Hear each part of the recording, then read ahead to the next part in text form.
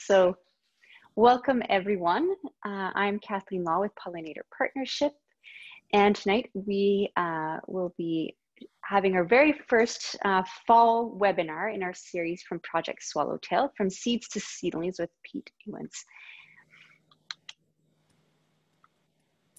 So many of you will already be familiar with Project Swallowtail because you are participants in the project, either individual participants or block ambassadors. And so Project Swallowtail is a really exciting and wonderful collaborative approach to conservation in an urban setting. So our project area is in West Toronto, as you can see here on the map.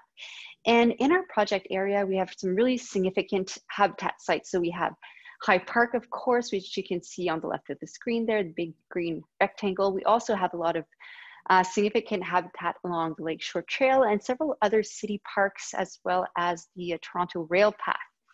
And part of our project, part of the ambition of this project is to connect these pieces of habitat by engaging residents in this area to plant native plants in their gardens to increase habitat for pollinators and for swallowtail butterfly species in particular. So as I mentioned, my name is Kathleen Law. I'm the Integrated Conservation Manager with Pollinator Partnership Canada, and my contact info is there. I welcome you to send me an email if you have any questions or comments. My work involves this community project, of course, but I also work often with farmers and municipal agencies and government departments and various land managers on how to integrate conservation practices into day-to-day operations, whether it's by reducing mowing or using native plants in revegetation projects. Also with us this evening, we have the wonderful Colleen Cirillo, who is not only one of Project Swallowtail's lead block ambassadors, but also our volunteer coordinator. And Colleen has many years of experience in outdoor and environmental education. She's worked with the Toronto Region Conservation Authority. She's worked with Ontario Nature, and she's also worked with Toronto Botanical Gardens. She also sits on the board of LEAF, Local Enhancement and Appreciation of Forests here in Toronto, who's one of our more recent Project Swallowtail members. So for everyone in West Toronto, we do encourage you to check out our LEAF campaign, our joint Project Swallowtail and LEAF campaign, and find out more about the trees and shrubs that you can plant. And of course, tonight, we are very happy to welcome Pete Ewins as our presenter. Pete is giving us this wonderful webinar from Seeds to Seedlings.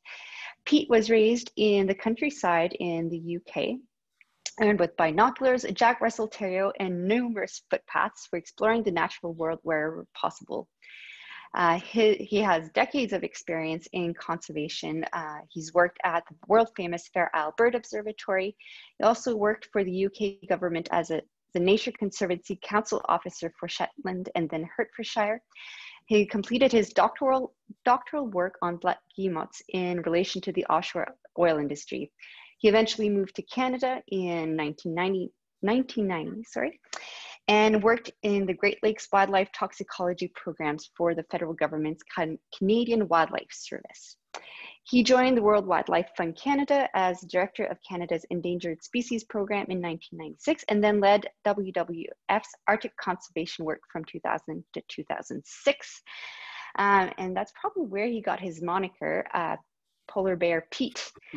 Pete was lead specialist for WWF's Canadian species conservation work from 2007 up until just recently in 2020. His work centered on flagship species conservation in globally significant regions such as whales and polar bears, accelerating the recovery of species at risk and increasing the connection of urban citizens to wildlife species and their needs. And that is indeed what we're doing tonight. Pete has also published over 100 scientific papers and book chapters.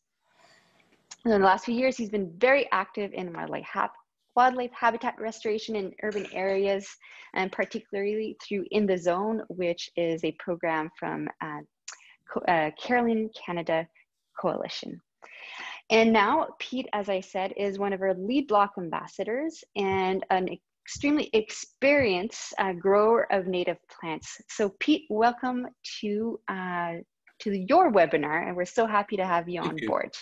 Great to be here, and let's hope the digital things work good. So I think I'll switch screens over to you, Pete, so you can start sharing your PDFs, or PowerPoints, pardon me. I see, okay.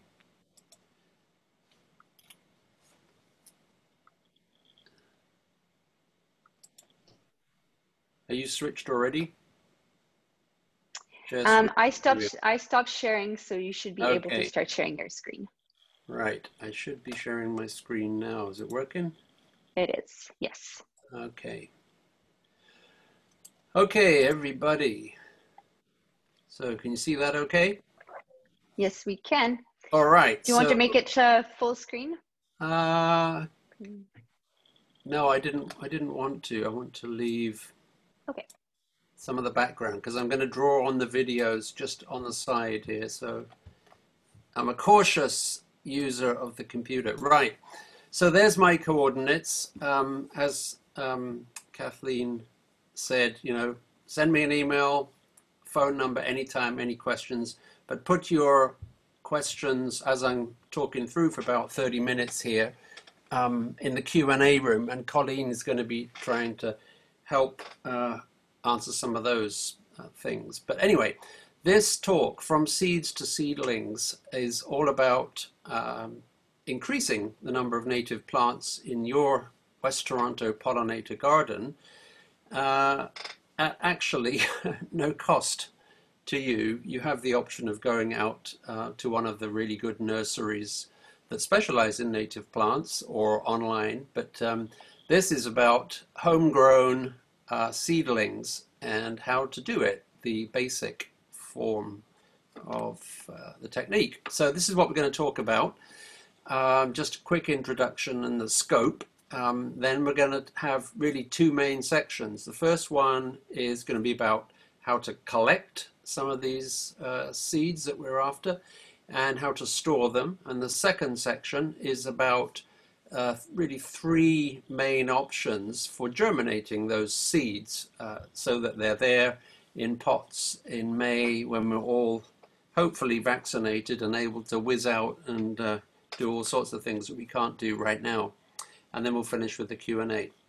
So that was a long bio from Kathleen, but one confession here that isn't in my bio, but it's important for those of you who've got kids and grandkids or neighbors' kids who have no interest apparently in gardening. So my brother and I paid little attention and actually hated the idea of our parents always gardening, and they were from horticulture and farming backgrounds in the UK, and so that was the last thing we wanted to do. So it looked like we were definitely not interested in gardening. Well, guess what? Now in our 60s, we're both really keen, quite good gardeners. So obviously some sort of seed was sown when we were, 6 or 8 or 10 years old. But anyway, I went on to do different kinds of science, marine, Arctic, etc., ornithology, general ecology, and conservation biology. But what I'm really interested in now, because the world is trending in the wrong direction, is connecting urban people.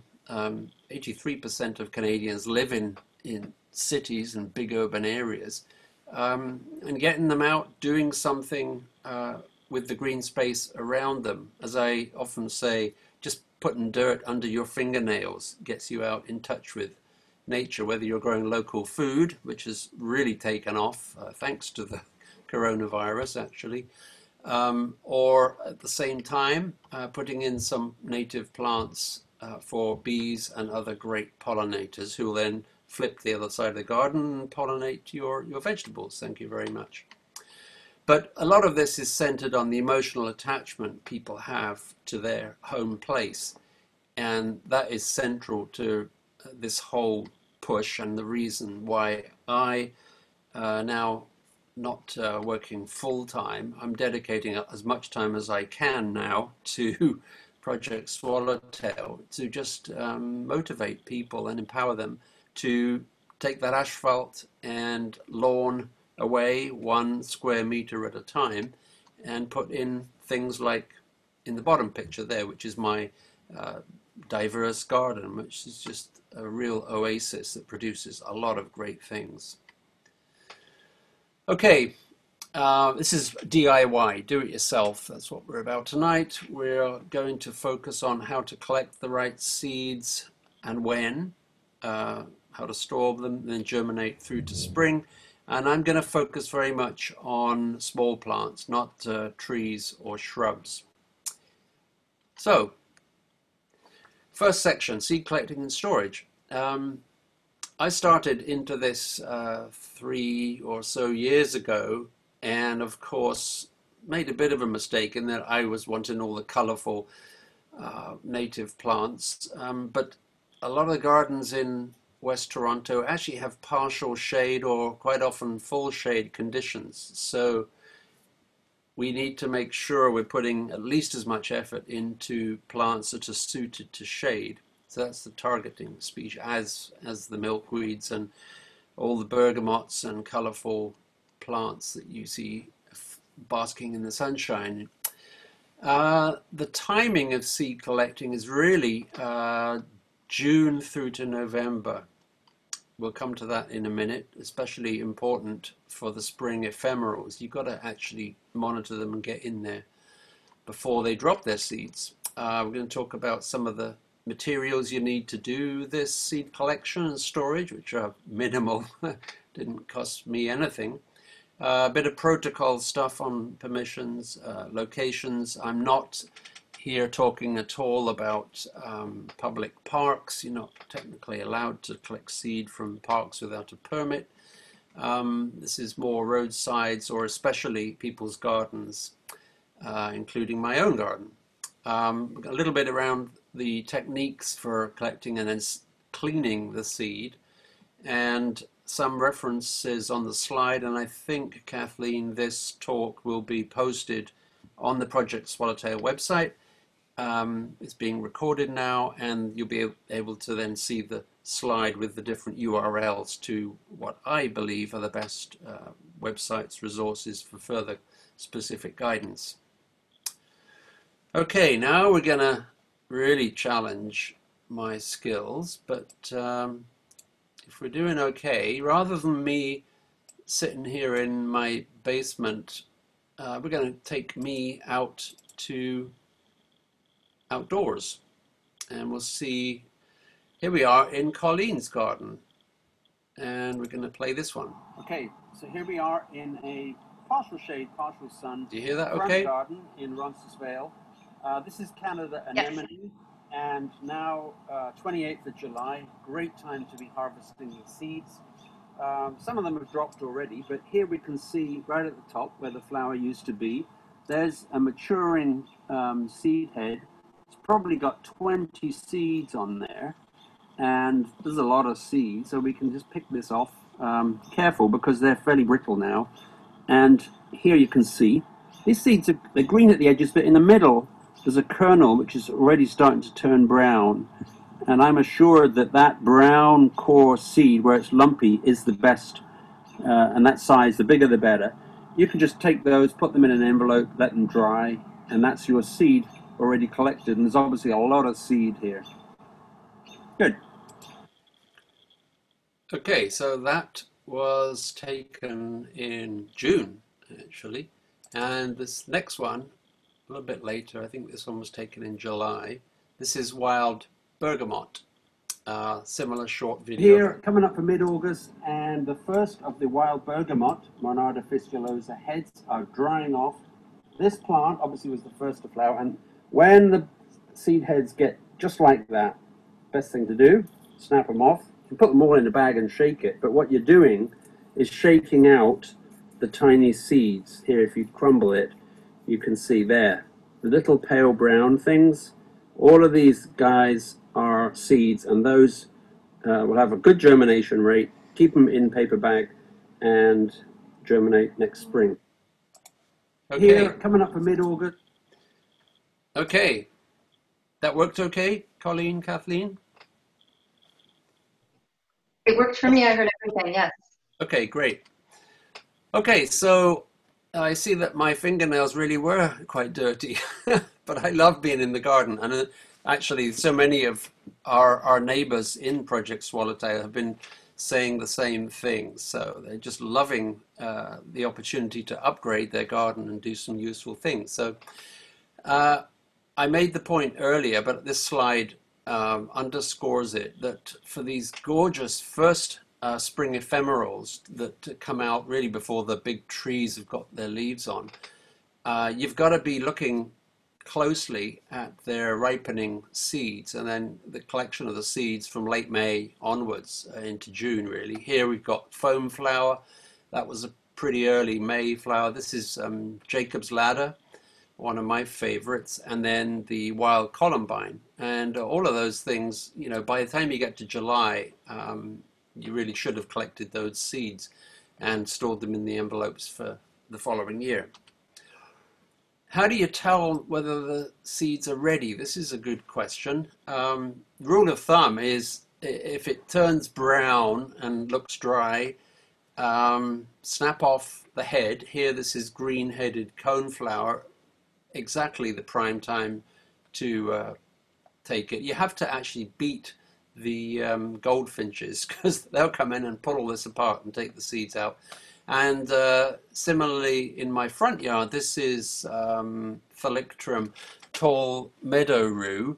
And these, even though it flowers early, it's a partly shady area under my white elm tree. And these seeds are not ready for collection. See, some of them are starting to turn yellow. And it was actually well into July and August before these ones started turning brown. But as soon as I touched them to pull them off, and put them into my hand and the bag, it was obvious that they were ready to come off. So here's just a few other examples. These are definitely ready. This is nodding wild onion, beautiful big black seeds. Some of these have already just fallen off on their own. And this is common milkweed with the large milkweed bug in it. If you want to collect these seeds, it's pretty easy. I wouldn't leave it this late. For all of the milkweeds, you actually should take the seed pod off just as it's starting to split, and then squeeze the white papayi, and then with your thumbnail comb off the seeds into an envelope. But I actually don't advocate planting common milkweed because many of the other milkweed species are much better, far less aggressive in the garden, and easy to manage. And they're actually favored by monarch caterpillars, particularly the tuberosa, the butterfly milkweed. And then the new one that I've been growing this year, I love it, Asclepias verticillata, whorled milkweed.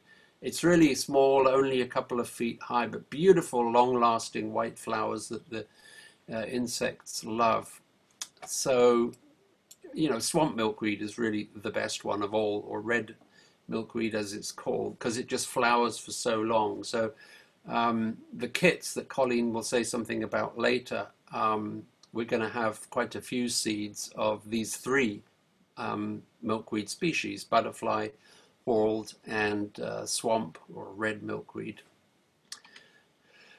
Okay, so to sum up for seed collecting and storage, you just need a lot of the little coin envelopes or any other small paper bag envelopes, looking kind of like this. This is some of my whorled milkweed seeds. You can keep the top open so that once you've made sure they're dry, you pop them in, and just you can either hang it up or keep them in an old shoebox, but in somewhere that's dry.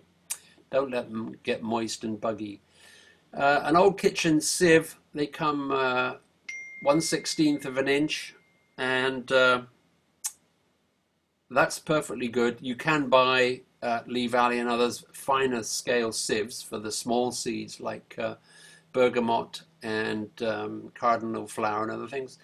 And then get yourself some good Sharpies to make sure you haven't, you know, got a faded pencil mark.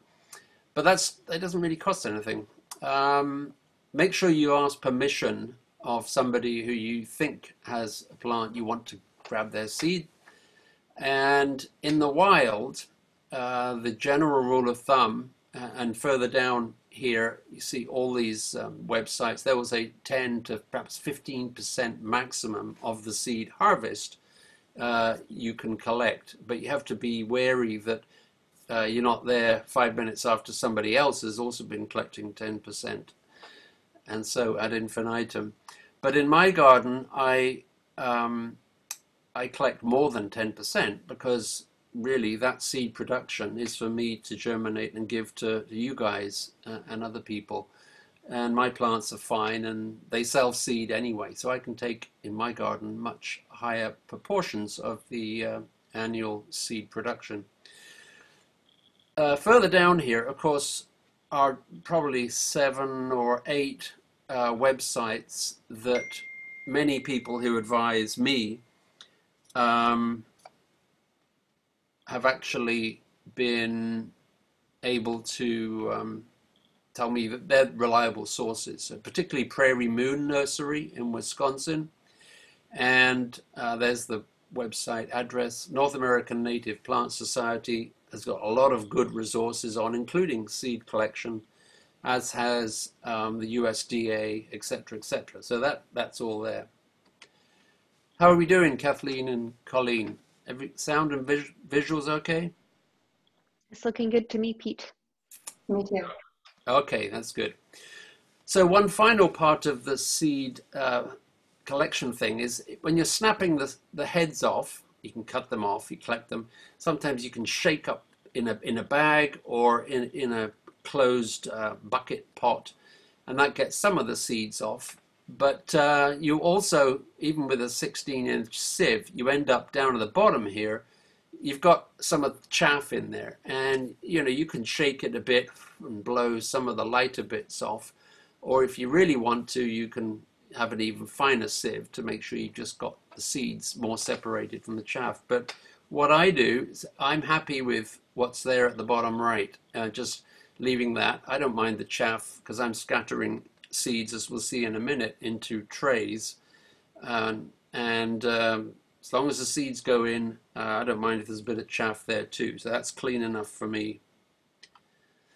And storing, I here am going to play, video number 3 rather than me talking. Here we go, let's see if this works. All right. Board. Oh yeah. Hey, director. That's Colleen. You'll have to signal. Okay, put your thumb up when you go. Action. Okay, here we are, 2nd of September, and we are collecting seeds and storing them and labeling them, ready for overwintering and then germination that we'll get to in a subsequent video clip. So I'm going to do 2 examples of seed collection and storage. This one is Canada Wild Rye, beautiful, beautiful native grass, perennial. And I've already labeled it here, Elymus canadensis, put the date and the address, my backyard in West Toronto.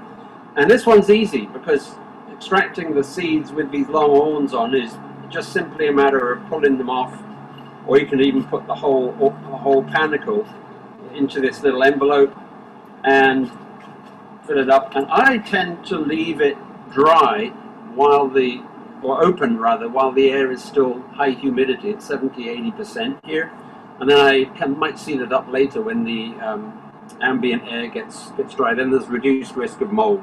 So there it is, joins the other harvested seeds. Thank you. Okay, so that leaves you with a whole bunch of seeds. Right, moving to the second part. Okay, we want to germinate them, and in my way of looking at this, there are really 3 main options for germination. Option 1 is to get those seeds into the ground before the frost. We'll talk about that now. Option 2 is putting them in outdoors trays with squirrel guards on before the frost, and this is what the kit that Colleen's going to talk about later is all about. And the third option is using your refrigerator to cold moist stratify the seed to break the dormancy, and you start that germination indoors and get them to outdoors once you get into May and June. So this first option, I'm giving you an example here. The bottom left picture is Fairview Nursing Home. Of course, it's under COVID lockdown now. It's near Gladstone and Dundas. And one of the residents pre-COVID came to us and said they were really bored with the lawn outside. Couldn't we make some butterflies and bees come? So we took that opportunity to work with the community, the school, local families, and one or two of the people who work at the senior centre took the grass away in November in year one, scalped off what we thought were all the roots and things, and then just basically scattered seed and put some leaves on top, and the snow did its thing. And within a year and a half, that is what you see, this fantastic array of native plants. And of course, behind those windows is where all the seniors have their meals every day. And that was a big success. But what's hidden there is the amount of weeding that we needed to do. There's a shovel and some gout weed, but we didn't get all of the roots in the upper 9 inches of soil. So quite a bit of selective weeding was necessary because we hadn't essentially sterilized the ground before we introduced our native seeds. So if you do this fall sowing, you should really have prepared the ground either the way I described, or more commonly with what's called solarization, where you peg down, weight down landscape fabric or old carpeting for the whole summer, to essentially bake everything in the top 6 inches of soil with black body absorption of the sun's heat. And then you'll be ready to lift that off in, say, October time and start scattering your seeds. Or you can use the layered paper, cardboard, newspaper, etc., lasagna method, as it's called. Anyway, once you've got your area, scatter your seeds, mimic nature really, cover with a millimeter or so of soil and then some leaves. Make sure you mark and label where you've sown, and then let nature and winter do its thing. So that's the essence of fall sowing. Preparation is important though. It'll save you a lot of heartache on weeding later. The second option, and this is the one I have been working on and improved, and I like this one the best, partly because I'm a bit lazy.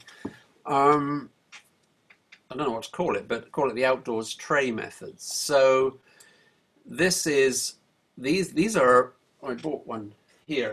These are trays that 4-inch pots come in when you go to the nursery. So the 15 compartments there for 4-inch pots, and the tray is about 2 inches, 2.5 inches deep.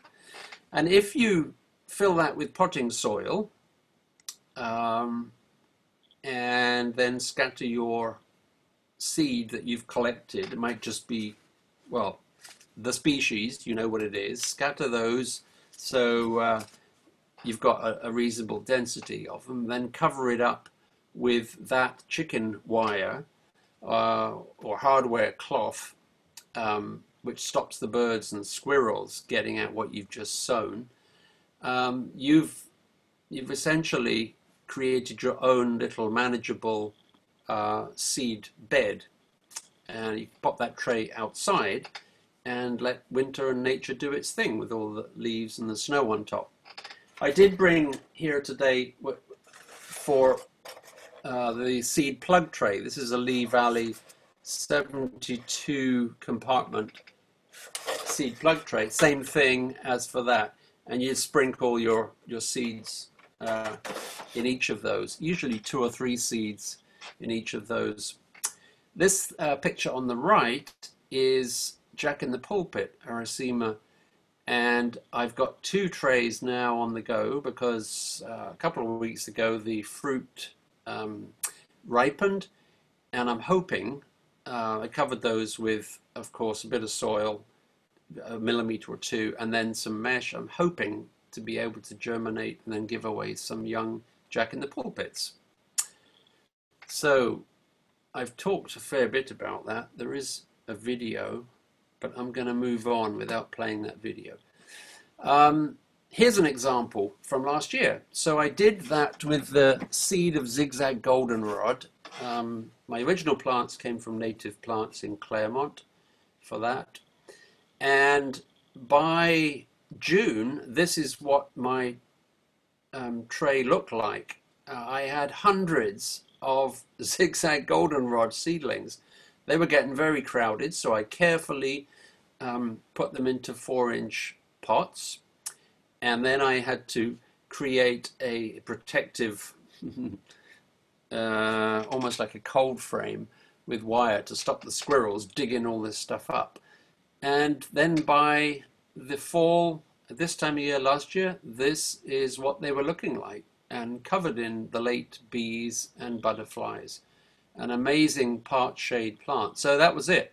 The seeds to seedlings to pots, and that pretty much could be you. It's incredibly satisfying to see these things growing up. Okay, that's the end of my favorite technique, and Colleen will say a little bit about the kits that we, as Project Swallowtail, is going to make available to all of you soon. The third option is one that a lot of people have tried with some success, cold moist stratification. I'm going to be playing a video here. Here we go. Let's see if it works.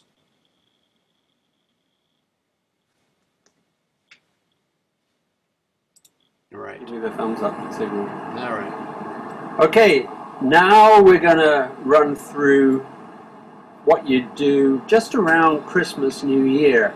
Cold moist stratification for indoors simulation of what outdoors would be happening with Mother Nature and its impact on the seeds. And it's called cold moist stratification for a reason I don't know, but basically many of these seeds, not all of them, but many of them need the freeze thaw cycle, the extended period of cold with some moisture scattered in there in order to be able to germinate in the spring.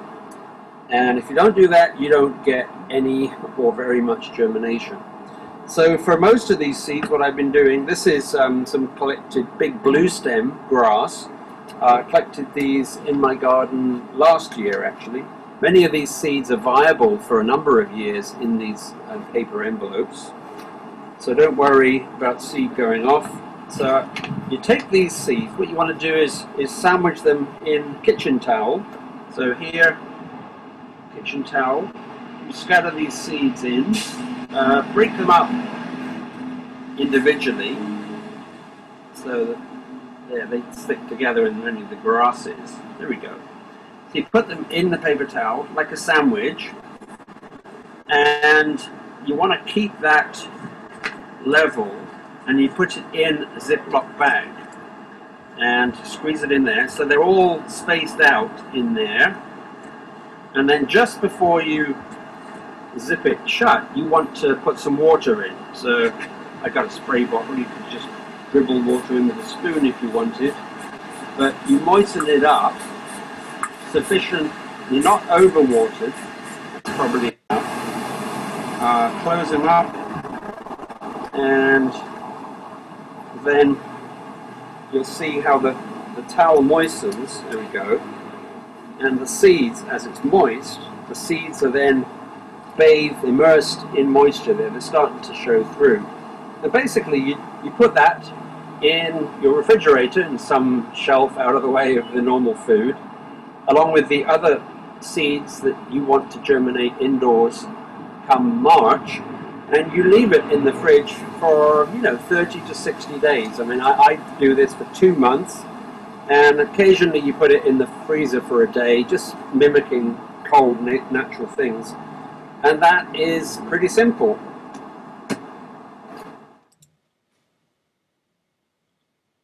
Okay, so that's that bit. It is pretty simple. And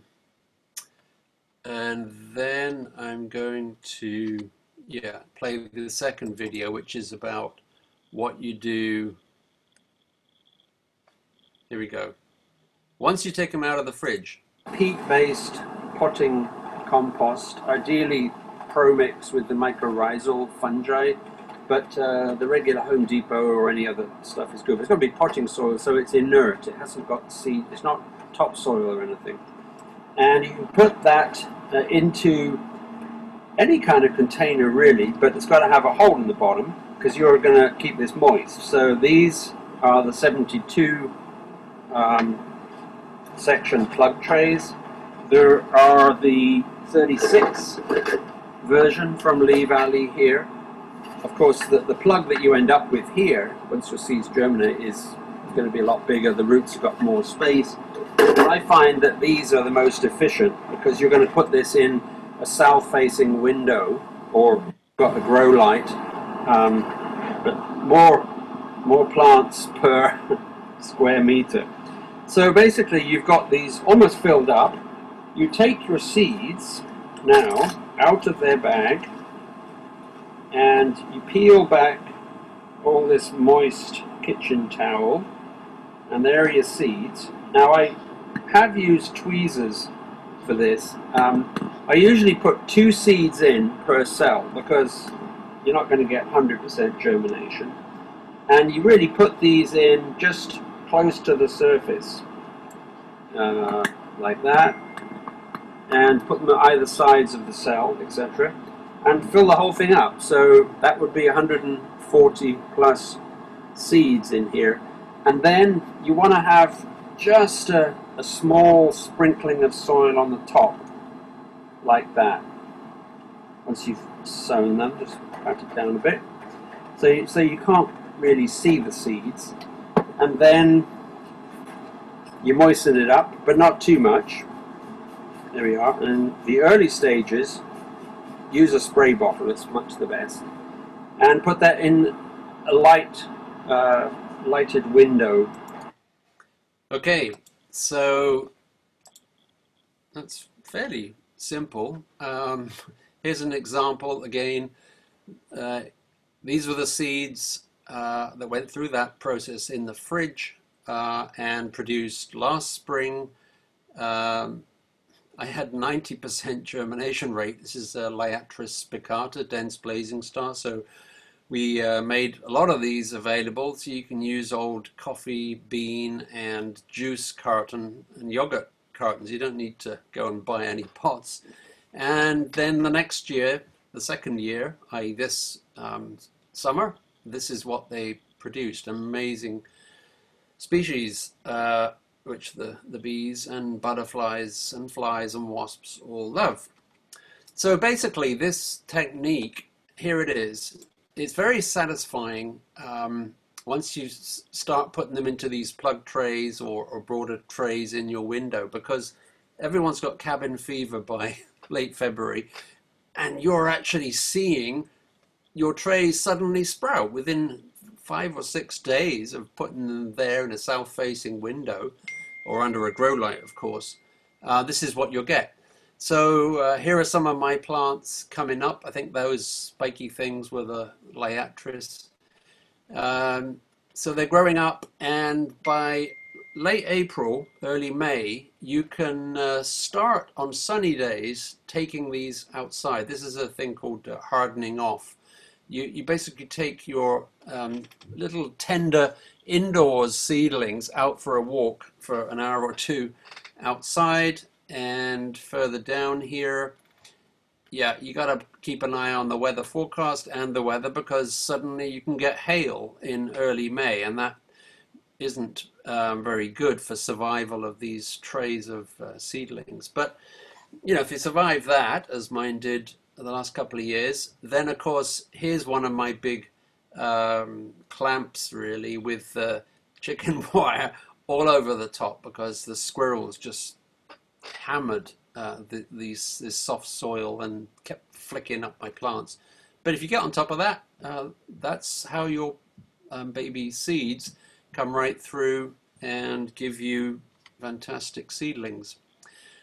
If you go to the prairienursery.com website, you'll find some very nice tables which summarize one species at a time. For most of the species we are dealing with here, the specific dry cold as opposed to cold moist stratification needs, and some other notes here. It gets a bit complicated, but it's worth doing a bit of homework if you know the species that you actually are interested in.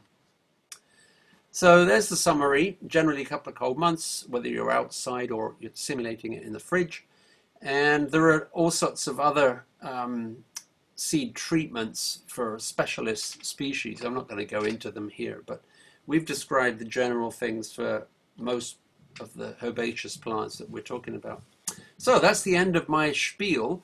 I wanted to just take this opportunity, because we're towards the end of September, to just remind everybody and to ask you to remind your neighbors, leave the leaves. The leaves are the food that builds the soil for better gardens and plants and everything. So don't give them all the way to the city, and just leave them where they are, or even collect some more and pile them up on your beds, because it really looks after the soil and all the microbes and fungi that live in the soil.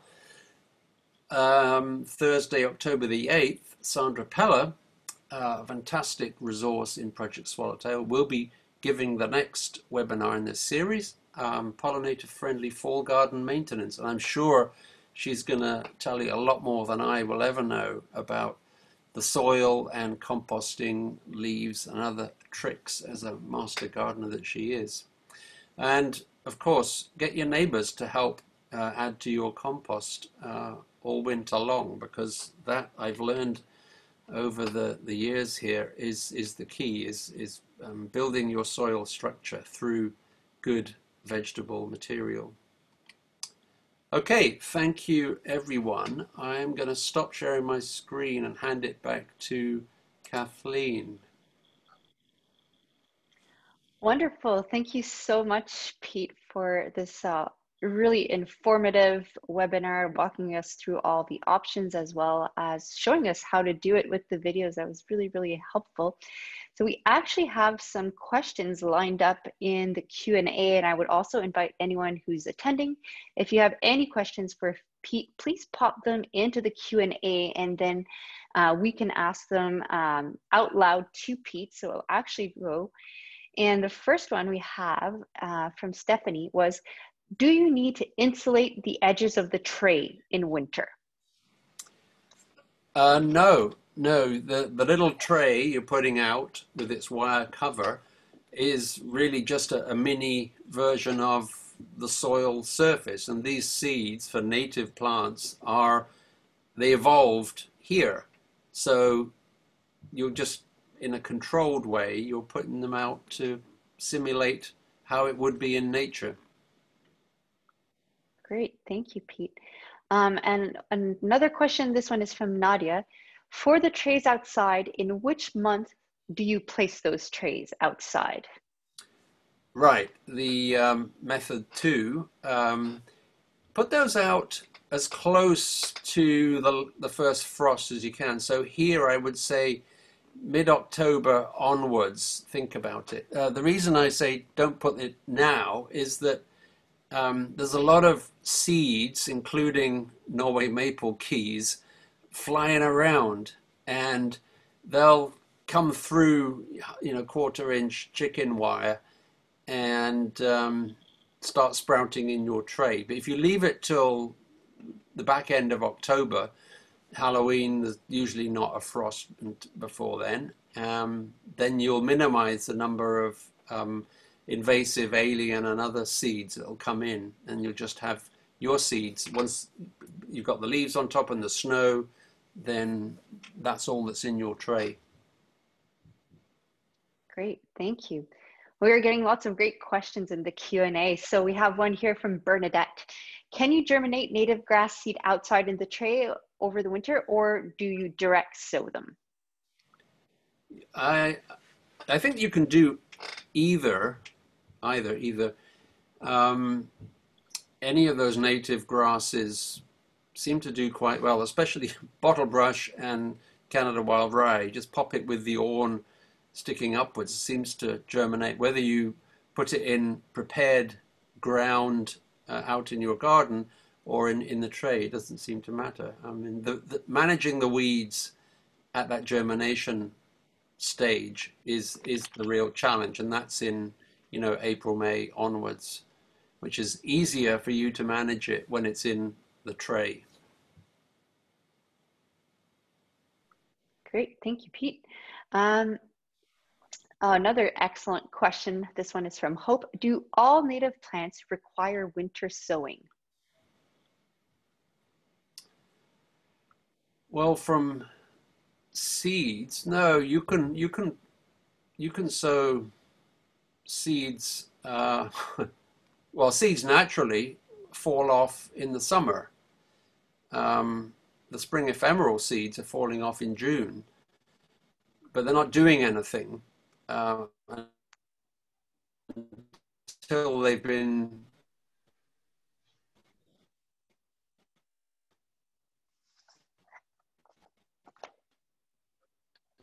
released from that dormancy by the frost freeze thaw cycle. You could sow, yep, through the cold period times of year too, but they'll just be dormant until they've been through one cycle of cold. Okay, so we lost a bit of the connection there, Pete, but I think what you're saying is in nature, some of those seeds would fall in summer as well as into autumn, into fall. But for best results, many of these species do need that overwintering to break their dormancy.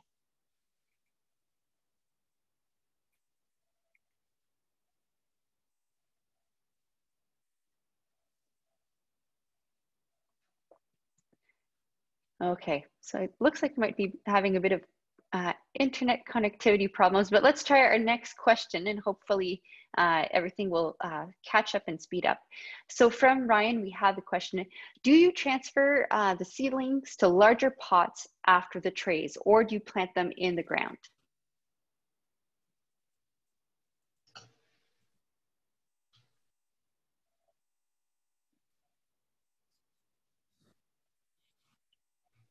Oh, so I think we're just having a bit of an internet issue. I'm not sure if it's on my end.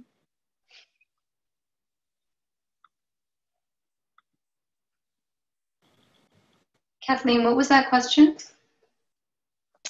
Sorry, I'm not sure if the internet is slow on my end or on your end. But the question from Ryan was, do you transfer to larger pots after trays, or do you plant directly in the ground? Yeah, I always have been potting up because germination in those trays, as you could see in the zigzag goldenrod picture, that's quite normal. It's high density. So I was thinning out and putting them into 4-inch pots.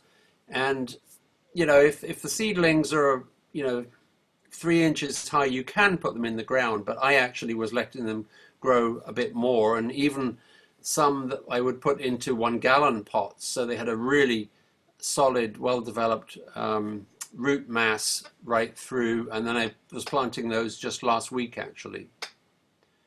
But I wouldn't plant them straight into the ground from the seedling trays. I'd put them in 4-inch pots first. Great, thank you, Pete. So we have lots of questions. Thank you, everyone. This is a really great conversation. So we have maybe another 5 more minutes for the Q&A. So I'll try to find one that will help a lot of people. Oh, another one from Nadia. Can you indicate in which month you place all the trays outside under the chicken wire? Do you need to create a wooden structure around them as you did? And if I understand correctly, Pete, this would be if you use the cold, moist stratification technique. So you've started your seeds inside in the fridge, and now you're going to place the trays outside once they've germinated inside. Yeah. So which month do you do that? If you're taking your seedlings from inside because you broke their dormancy in the refrigerator, then of course you'll take them outside slowly in May, and on warm days in the middle of the day. You'll kill them all if you leave them outside and it's 0 degrees. But but that's in May. But if Nadia's asking about the outdoors tray method, then of course October, November is the time that those trays, you don't need anything other than just a garden to put them in a corner and let the leaves and the snow build up on top of them. Just leave them until the spring when the snow comes off, and then you'll watch them start germinating. Great, thank you. Oh, we have a great question from Fawn. So does rich soil, i.e. a potting mix, always work, or do some wild seeds and plants prefer poor soil? Well, I've been told that the mycorrhizal injected pro-mix, so not just potting soil with vermiculite and peat moss, but some fungal injection there is the best. And a number of the nurseries I've visited use that. But none of them are using regular soil for germinating these things. I know some people in Europe are making their own potting soil. I'm really not an expert on that. I mean, perhaps Colleen, you or Sandra may know specifically. I've just stuck with what I've learned from the nurseries around here. And any potting soil, it's inert. It doesn't have any seed contaminants in it, and that seems to be the best from the people who make a living out of this. Yeah. I think from my experience anyways, that good potting soil to germinate the seed really gives it the most advantage. But once you've got it started and you have a healthy seedling, then you can plant it in poor soil, because a lot of these, especially the sun-loving prairie plants, they're well adapted to poor soil. Yeah, that's right. Yeah. Okay, so how about a few more questions? So for winter sowing, so the trays that are outside, do they get left in a sunny or part sun or other type of condition? Does it matter? I haven't found that it matters. Most of mine I just put in a place near to the house where I backed up, often there's 4 feet of snow in a big pile on top of them. And that seemed to be fine.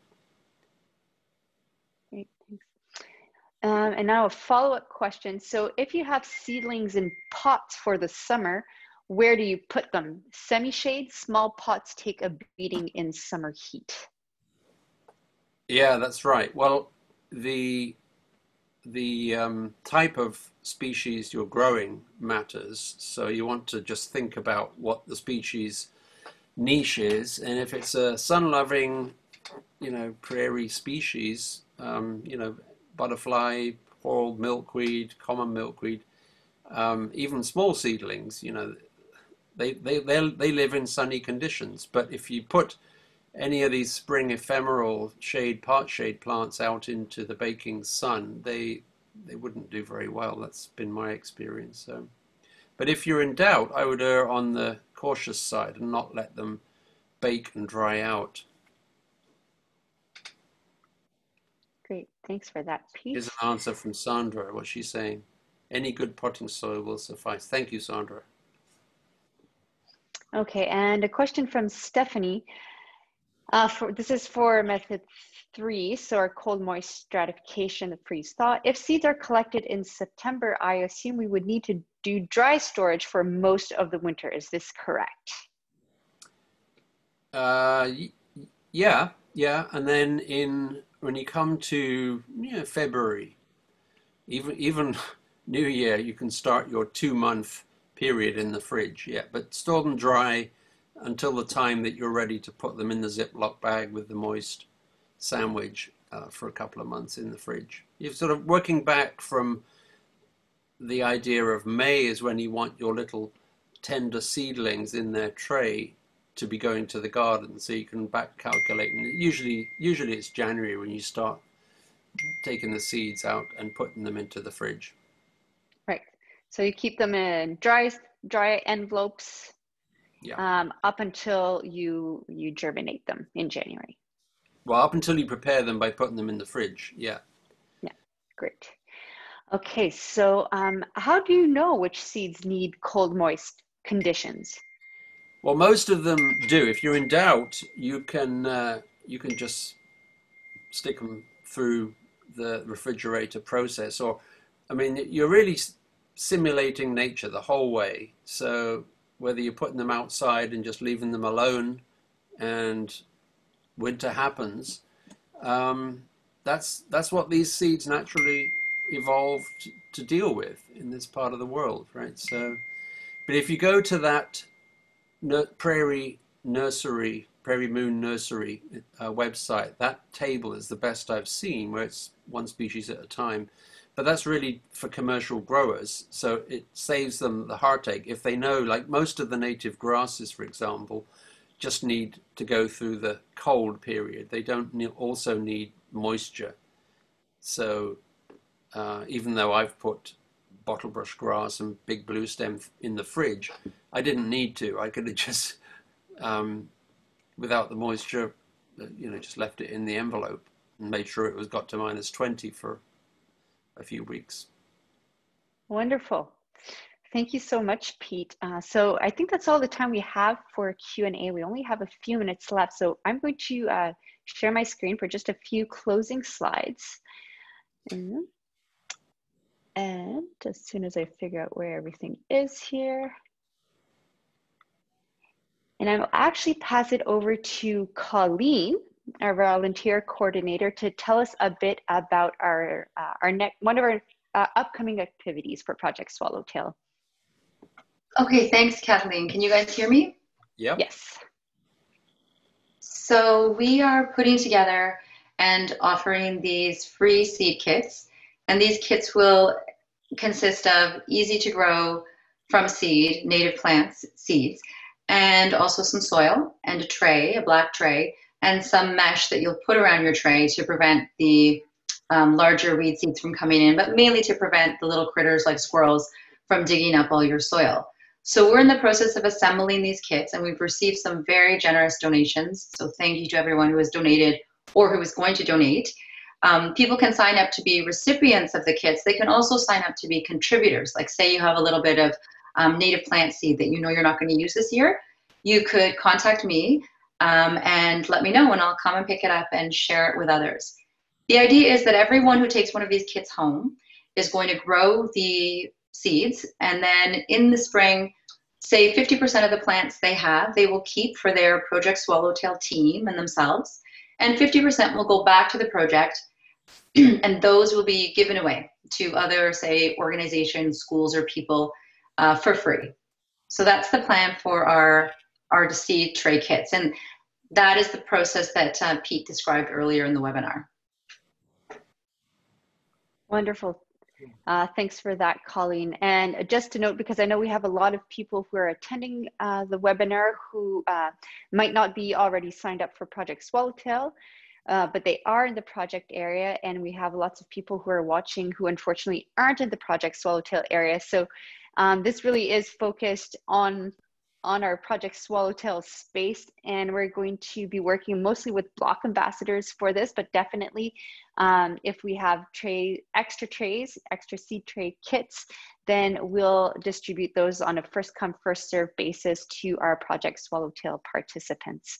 And again, I think this is a really great example of the collaborative and grassroots nature of this project, because we've had block ambassadors donating trays and pots. Others are donating soil. lots of people are donating seed, and all of this is coming together.